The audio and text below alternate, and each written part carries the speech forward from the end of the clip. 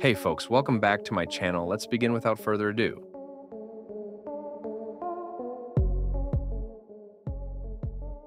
The 2025 Toyota Highlander thus sits perfectly in between the RAV4 and the Grand Highlander models to give families with extra space needs than a mid-size vehicle provides, the perfect SUV to own.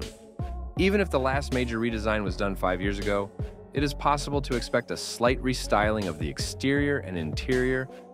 Under the hood, the Highlander comes with a 2. The current engine is a 4-cylinder turbocharged engine that has an option of a 2.0-liter or 2.5-liter engine, which has a horsepower of 265 horsepower, and a torque of 310 lb-ft of torque has replaced the V6 engine. This is a turbocharged engine and, while on the high side in power, provides the same high energy efficiency when driving in the city, which aids it over other mid-size SUVs that are designed with V6 engines.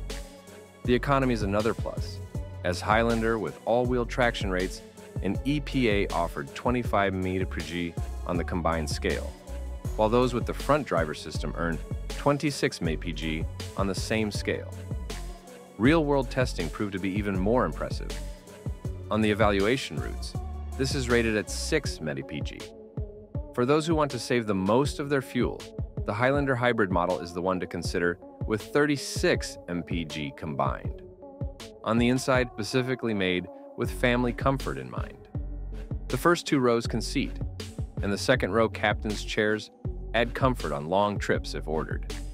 The third row is, however, better suited to children and is quite low to the ground.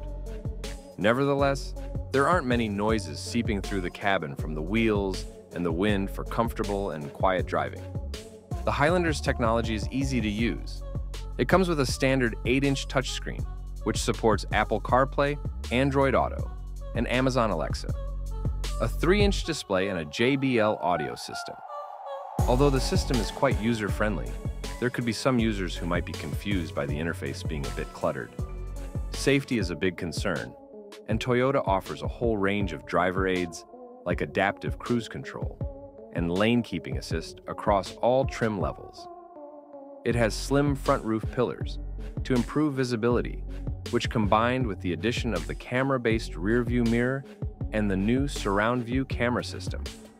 These aspects provide a simpler way of handling the Highlander, especially when carrying a fully laden complement of passengers and loads. The current and latest generation of Toyota Highlander has not been produced for the newest model of 2025. However, it will be assumed that the mid-range XLE model will be cheap.